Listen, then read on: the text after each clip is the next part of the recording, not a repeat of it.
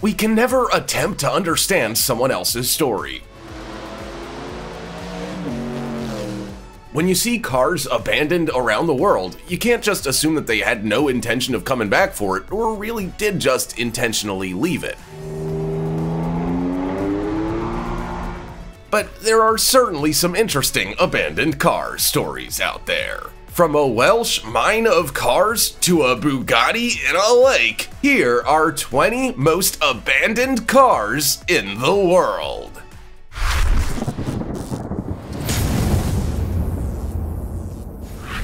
Number 20. Ferrari F40. The Ferrari F40 is at the top of many Ferrari lovers' wish lists. It was the last Ferrari that received Enzo Ferrari's personal approval and was the most expensive and powerful vehicle when it was made. So when rumors circulated that one was left to rot in the desert when its owner was killed in 2003 by US Air Forces, you can imagine car enthusiasts wanted to seek it out. A YouTuber and Ferrari expert, Rada Rasa, wanted to be the one to find the F40 owned by Uday Hussein, the son of dictator Saddam Hussein. The car had been rotting in the intense desert sun for about 2 decades, and even in terrible shape would fetch a pretty penny.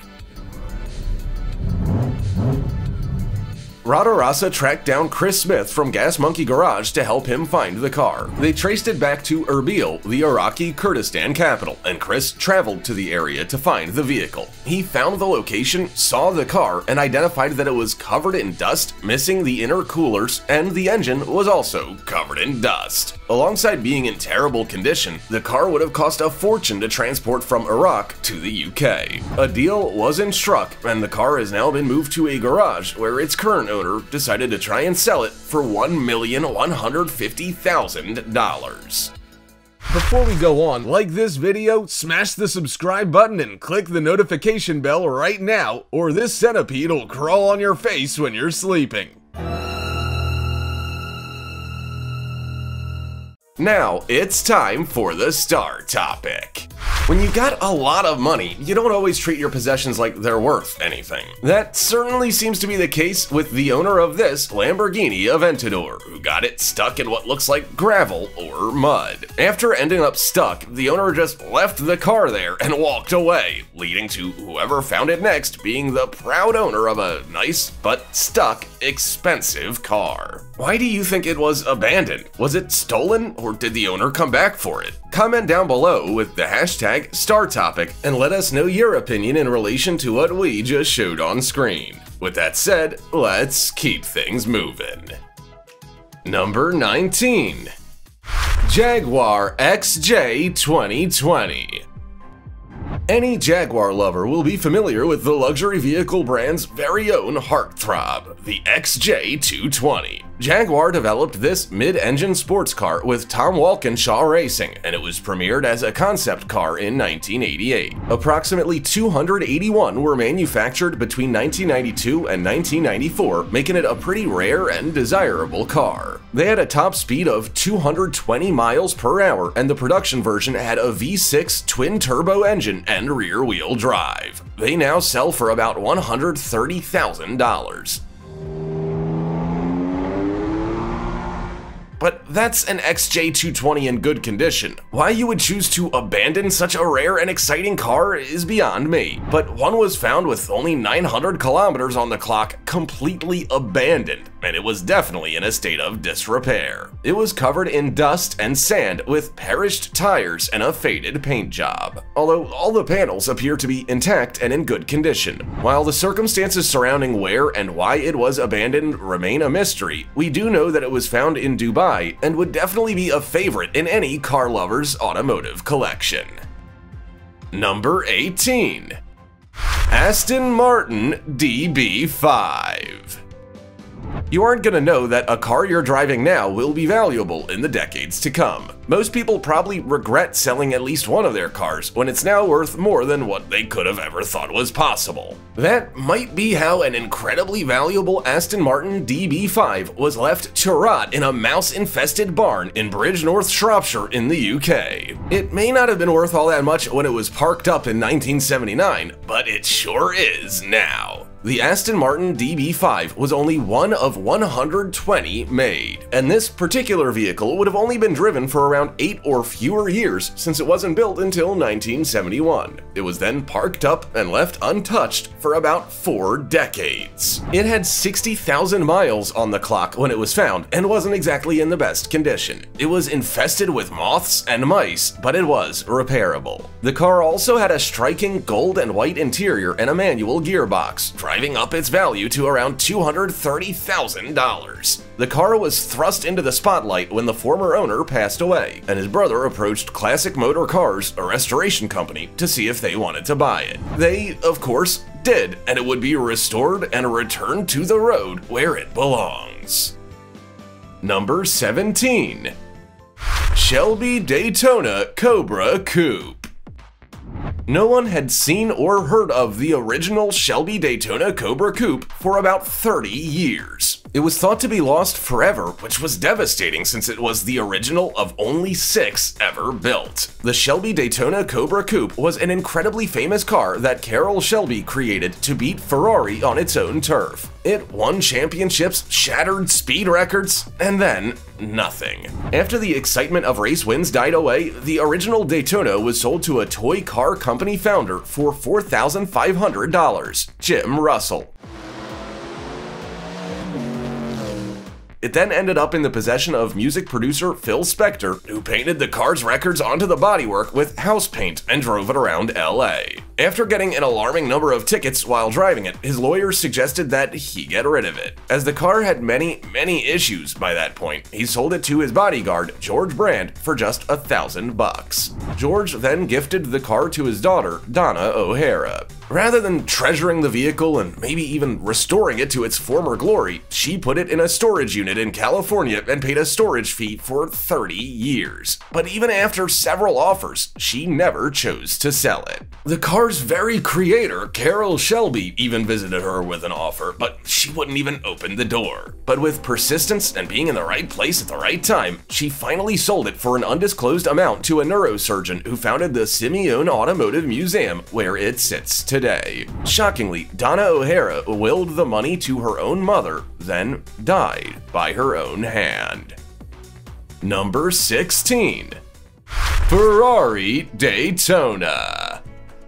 Barn finds are getting rarer by the day, but they do still happen. A 1969 Ferrari Daytona 365 GTB 4-alloy found in Japan is proof of that. This rare car, that is thought to be the only one with an aluminum body, was found in a barn in Japan that had been hidden away for the better part of 40 years. Sure, it wasn't in showroom condition, but its rarity made it so desirable that it was put up for auction in Italy and sold for a crazy $2.2 million. It had a little over 36,000 kilometers on the clock, which perhaps made it even more valuable. A few different Italians had owned this Ferrari before it made its way to a Japanese dealership in 1971. It featured in an issue of the Car Graphic magazine and was then owned by Makoto Takai. He kept the car in storage for those 4 decades and turned down many offers to buy it. It was finally put up for sale in 2017. Number 15. Abandoned Welsh mine full of cars. What's more exciting than an abandoned car? Well, an entire mine full of them. In 2016, down 200 feet in an abandoned slate mine inside a cave in Ceredigion in Wales, urban explorers discovered 100 car wrecks from the 1970s. The cars hadn't been neatly parked inside the mine, but instead, they had likely been crashed down there because of dangerous roads nearby. Or at least, that's what IT engineer Gregory Rivolet believes after he was one of the explorers to find the many cars. The cars were found in standing water at the base area of the mine. The mine had closed in the 1960s, and the vehicles dated back to the 1970s. Gregory spent 4 hours exploring the mine and said it was dangerous as the mine was unstable. Slate pieces were falling from above their heads, and they had to use a rope to climb down into the mine. He believed that as the roads were wet and slippery in this area, many cars may have ended up down there. Towing cars up and to the nearest town may have also been too expensive, although that's only a theory and he doesn't actually know for sure. The cars were by no means in drivable condition, as you could probably imagine, but it would have been a surreal experience being able to step back in time and see just what used to travel on our roads. Number 14. Mercedes 300 SL. Automotive photographer Degler decided to visit Cuba to take photos for his 2015 calendar. He believed there was nowhere quite like Cuba to capture pictures of streetscapes since theirs hadn't changed since the 1950s. A ban on new imported cars spanning decades meant most streets looked like you would walk back in time. That rule has since been relaxed, but Degler decided to visit anyway because he had also heard a rumor that a rare Mercedes 300 SL Gullwing was sitting abandoned somewhere on the Caribbean island. Degler spent about a month traveling 3,000 kilometers and taking about 300,000 footsteps from east to west of Cuba looking for the car. He even asked everyone he had come across whether they had heard the rumor or seen the vehicle for themselves. He continuously came up empty-handed. When he was about to give up, he found it. A Mercedes 300 SL was partially sheltered and obscured by a banana tree. The car now features prominently in his calendar, along with 11 others he had to narrow down from around 25,000 pictures he took on his entire trip. Number 12. Stolen Ferrari found buried. It wasn't the owner that abandoned a precious Ferrari Dino. Instead, it was the people who stole it. A man purchased the Ferrari Dino for his wife back in the 1970s as a birthday present. 5 days later, they went to dinner in the car and came out to find it had been stolen. They reported the car as stolen to the police, but it was never found, so their insurance company paid out. In 1978, children playing around their backyard hit something as they dug up the ground. They flagged down a police officer to take a look and determined that it was something incredibly large. A team came in to dig it up, and it was found to be that very car that had been stolen a few years earlier. As the couple had been paid out, the insurance company auctioned off the car. It ended up in the possession of Brad Howard after he had been negotiating a property deal and decided to buy the car with it. Rumor has it, the original owner had arranged to have the car stolen to collect insurance money, but the people who stole it didn't have the heart to destroy it. To this day, Brad Howard still owns the Ferrari, and it has been restored to its original condition. Number 11. Lamborghini Miura P400S. The Lamborghini Miura P400S was launched at the Geneva Motor Show in 1966 as one of Italian automobile company Bertoni's first designs. It had a 3.9-liter V12 engine, striking looks, and incredible upgrades like electric windows, air conditioning, a passenger grab handle, ignition switch surrounds, and engraved alloy air vents. Drivers also benefited from bespoke etchings on the steering wheel and eyelashes around the headlamps made of alloy, which sat above a unique shaped grille. This car remains as loved today as it was back then, but there's one yet to be restored to its former glory to match the rest, kept in collections under lock and key. It was a barn find with matching engine numbers, and it had been sitting in an underground car park of the Athens Hilton for over 4 decades. While it requires significant investment to bring it back to life, it was expected to bring in nearly $500,000 at auction. Number 10. Bugatti Type 22 Brescia Roadster. It goes to show that no matter how beat up your car is, you can still sell it for a fortune if it's rare enough. That is certainly true in the case of the Bugatti Type 22 Brescia Roadster that sat at the bottom of a lake for over 70 years, then sold for over $550,000. The rare vintage car, which originally had 4 cylinders and a 1.5-liter engine to help it zip around at up to 100 miles an hour, was recovered from the border of Italy and Switzerland in 2009 after it had been sitting at the bottom of Lake Maggiore for 73 years. Like most things sitting in water for that long, it was riddled with rust. Surprisingly, the man who purchased it didn't even have plans to restore it. The car had been registered to a French address but ended up in the lake in 1935.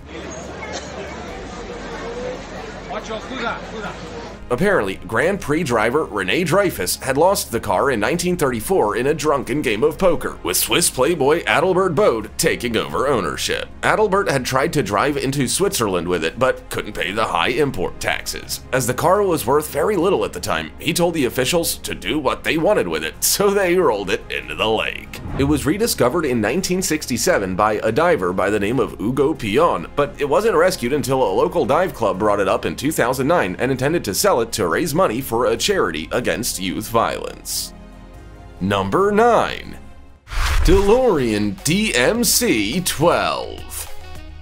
There are barns on rural properties all around the world. You mainly presume they house farm machinery and equipment, but sometimes they may just accommodate some of the rarest cars in the world. While the circumstances surrounding the discovery of a DeLorean inside a barn are unknown, a father and son found it in a barn covered in a thick layer of dust after it hadn't been seen for over 30 years. The original owner had racked up about 40,000 miles, but it was parked up in 1986 and never driven again. The door handle was broken, so they used vice grips to pry it open and check out the interior that hadn't been touched or sat in since the 1980s. The pair then returned about a week later with a trailer to take it home, where it would be in excellent company with 2 other DeLoreans. There were about 9,000 DeLoreans built before 1982, and as of 2007, around 6,500 still exist. These cars are well known for their gull-wing doors, fiberglass body, and brushed stainless steel panels. Number 8. 1937 Bugatti Type 57S Adelante. Most Bugattis are pretty rare and expensive. They were built as luxury cars, and very few people were ever able to get their hands on them. That hasn't really changed today. They are just as rare, if not more so, and just as expensive. So if you were to find a Bugatti tucked away in a garage, it really would be like winning the lottery. Dr. Harold Carr purchased a 1937 Bugatti Type 57S Adelante from the first president of the British Racing Drivers Club, Earl Howe. Earl was the original owner. Harold drove the car for a few years, then put it into storage in around 1960. It wasn't until his death that his family uncovered not only a classic Aston Martin and E-Type Jaguar, but this luxury Bugatti in almost perfect shape and nearly entirely original. It only had a little over 26,000 miles on the clock and was one of only 17 ever built. While the family of Dr. Carr would have undoubtedly made a lot of money on the Aston Martin and Jaguar, they struck the big time with the Bugatti. It was expected to bring in at least $4.35 million at auction. Number 7. Rare Bentley. It's not often that a car is as interesting as its owner, but that was true in the case of a rare Bentley and its owner, Charles Blackham. Charles was a Lancaster bomber pilot with the RAF's 550 Squadron who took part in the April 1945 RAF raid of the Eagle's Lair, Adolf Hitler's mountaintop retreat in the Bavarian Alps. Later that year, Charles also participated in Operation Mana, which involved flying as low as 50 feet over Holland to provide food supplies to those who were so hungry they had resorted to eating tulip bulbs. When Charles returned home after the war, he drove his classic Bentley convertible for nearly 40 years before he had to store it and stop driving due to his age. For the next 30 years, it would remain stored away at his Heaton Mercy home before it was finally uncovered after his death at 97 years old. The Bentley turned out to be just one of 6 like it, and it was covered in rust. All of its leather seats were also ripped and torn. However, even with rust and a poor interior, the car still had an expected value of between $284,000 and $380,000. It ended up selling for twice its estimate at a little over $861,000. Number 6. 1976 Lotus Esprit. Elon Musk has a lot of money, over $318 billion to be exact. So parting with nearly $1 million for a car wouldn't even make a dent. But the car he purchased for $997,000 was undoubtedly one worth buying. Design cars here. It all began when a couple purchased an unclaimed storage unit at a blind auction in Long Island. They paid $100 for it in 1989, which is about $221 in today's money. Under some old blankets in the unit, they uncovered a Lotus Esprit, which had been used in the 1977 James Bond film, The Spy Who Loved Me. In that movie, the car was called Wet Nelly because it could transform into a missile-firing submarine from a standard sporty two-seater. The one they had found was one of 8 used in the film. As the couple had never seen the movie, they had no idea what they had. It wasn't until they were transporting it that they were informed of its value, so they restored it and auctioned it with Sotheby's. It was sold to a secret buyer identified as Elon Musk in 2013. Elon had plans to upgrade it with a Tesla electric powertrain, and his new EV design was influenced by it. Number 5. Fastna's Car Graveyard. About 20 kilometers south of Töcksfors in Värmland, Sweden, car lovers and photographers are treated to an incredible experience.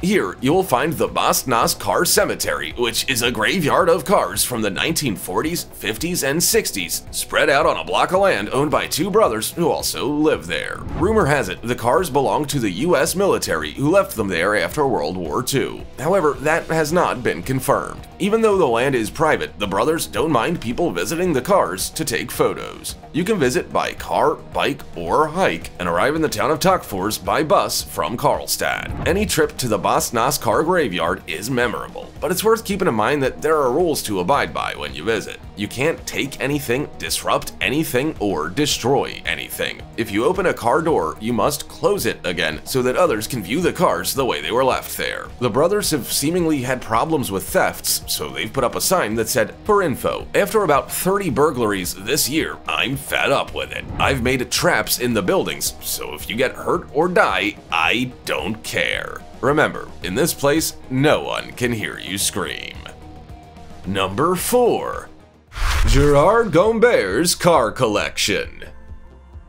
Gerard Gombert was a rally driver and automotive entrepreneur who spent his entire life surrounded by cars. I mean, he really surrounded himself with cars. He lived in Provence between Grasse and Fayence-Tourette with 5 dogs, his donkey, and dozens of vehicles of all shapes and sizes in an overgrown garden. To Gerard, though, it was pretty much paradise. His property was essentially an open-air exhibition with every make and model you could think of, like Mini Coopers, Peugeots, Lotuses, Citroens, Renaults, and more. The vehicles were slowly being reclaimed by nature in some parts of his property and had been haphazardly placed under covers in others. Some cars were unrecognizable under layers of leaves, ripped tarps, and rust. He was judged for his collection, but it was clear Gerard was happy living amongst his cars. His last wish before he died was to bequeath his loot to his neighbor so that it could be sold and some of the proceeds given to the Society for the Protection of Animals. He also wished for his dogs and donkey to be taken care of. Gerard died in 2016, and it didn't take long for his home to be looted of parts, motorcycles, and cars. An auction was then held for his collection, with profits divvied up between the state and distant cousins. Number 3. Sultan of Brunei's Rotting Car Collection. Collecting things can be a hobby. Some people collect stamps and others collect unique rocks they find out in nature. But the Sultan of Brunei collects cars, and for seemingly no other reason than to just own them. The collection consists of about 5,000 vehicles and is shrouded in complete mystery. Very few people know what's in the collection except for people lucky enough to be invited to view them as part of a sales agreement. Rumor has it the building they're stored in has no air conditioning, which means that the cars are likely melting and rotting in the extreme heat. Word on the street is that many of these cars also have no miles on the clock, no ownership documentation, and no service history. Apparently, the collection included 9 McLaren F1s at one point, which is amazing to think only 100 were built. The collection also had many of the same cars, along with some made specifically for the Brunei family and others positioned in the garage by color. Some reports state that the Sultan's brother, Prince Jeffrey, spent hundreds of millions of dollars with Rolls-Royce and Ferrari coach builder Pininfarina. Number 2. 1957 Plymouth. The 1957 Plymouth named Miss Belvedere was once wrapped in a protective plastic liner and entombed in a concrete vault. The goal was to embody optimism for the jet age and reveal the car in perfect condition half a century later, so it would be like stepping back in time. But it was a complete failure. The vault leaked and the protective liner failed. What came out of that vault was a brand new car that was so rusty, a de-rusting service provider said it was like paper mache. Dwight Foster from Ultra One offered to de-rust the car for the winners of it, but it turned out to be quite the undertaking. The frame couldn't be replaced to make the car drivable, so Dwight started a long de-rusting process by spraying it with a de-rusting agent. He spent about $10,000 of his own money doing this, and the car was donated to the Historic Auto Attractions in Roscoe, Illinois. Here, it would be on permanent display in an exhibit focused on the car and the Tulsa time capsule. Number 1. The Bayon Collection. Beauty is in the eye of the beholder, but even most people with a positive outlook on life would be hard-pressed to see the beauty in old, broken-down cars that have been left to rot for decades. In 2014, 60 cars were found in poor condition owned by French businessman Roger Bayon. Roger had purchased some of the rarest cars known to man with the eventual goal of keeping them in museums for everyone to enjoy. His intentions were good, but Roger ended up in debt and had to sell some of his extensive collection to pay the bills. The rest were strangely forgotten about. They were then discovered many decades later. Even in poor condition, some were expected to sell for hundreds of thousands of dollars. 2 of the 60 vehicles didn't make it to auction as they were in a very poor state, but the rest ended up selling after 15,000 people turned up to view them. And you can see why they did. As rusty and poorly kept as they were, the collection included a 1963 Porsche 356 SC Coupe, a 1960 Facel Excellence, a 1937 Bugatti Type 57, and a 1949 Talbot Lago T26 Grand Sport SWB South Chick worth close to $700,000. Auction holders had no problems shifting the entire collection. Some of these stories about abandoned cars almost had me crying. These pieces of automotive history to rot away. What would you do if you found a rare or expensive car abandoned? Would you take it or leave it alone? Also, check out our other cool stuff showing up on screen right now. See you next time.